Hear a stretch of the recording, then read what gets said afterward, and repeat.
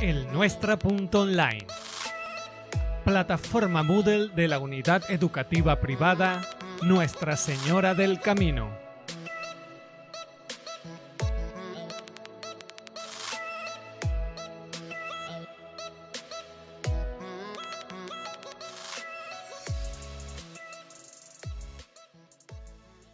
Welcome to English NSC with me, your teacher, Alberto Martínez. On today's episode, we're going to talk about past perfect continuous.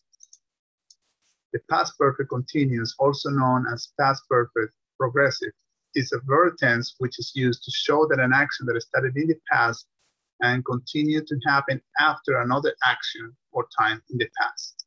Let's see. This is a grammar structure. Affirmative form, we have subject, I, and then we have had. This had, the auxiliary, is in past tense. It can be used for everybody. So it doesn't matter the subject, you're going to use had.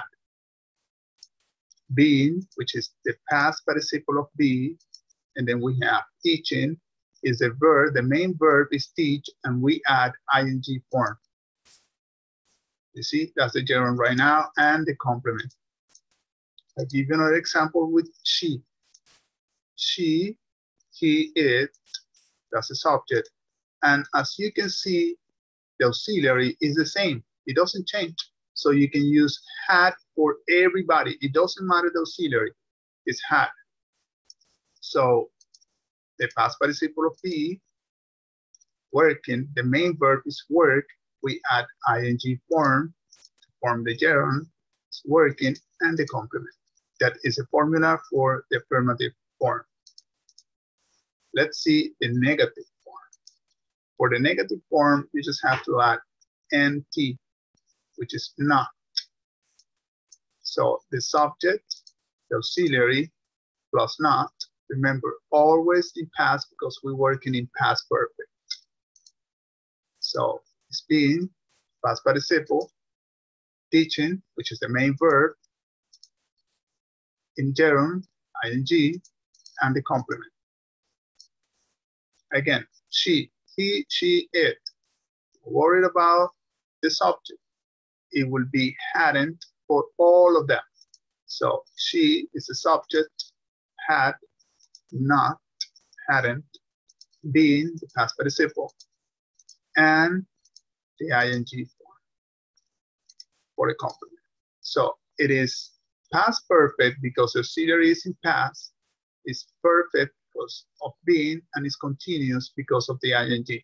That is why we call it past perfect continuous.